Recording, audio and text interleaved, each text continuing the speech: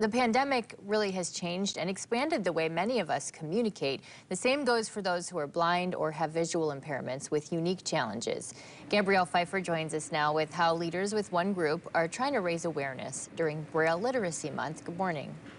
Good morning, Teresa. Leaders with the Bureau of Services for Blind Persons say they've had to learn to adjust to offering virtual services just like everybody else. Agency staff continue to teach Braille, which is a communication method used by blind or visually impaired individuals. It allows them to read by sliding their fingertips across raised dots to make out words. They had to change the way they provided services during the pandemic. Trainings that were normally done in person had to move virtual. Staffers say they were able to ramp up accessibility with the help of their Braille library and technology. They say this ensured their clients had the same access and opportunities as everyone else.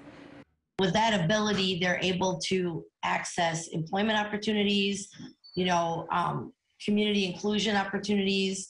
It's so the resources are awesome, with technology. As a former colleague of mine said, it evens the playing field. Agency leaders say it's up to schools and businesses to seek out methods to support the blind and visually impaired. You can find ways to better serve this group by reaching out to the agency directly. Reporting live here in the newsroom, Gabrielle Pfeiffer, News 8. We'll get an update today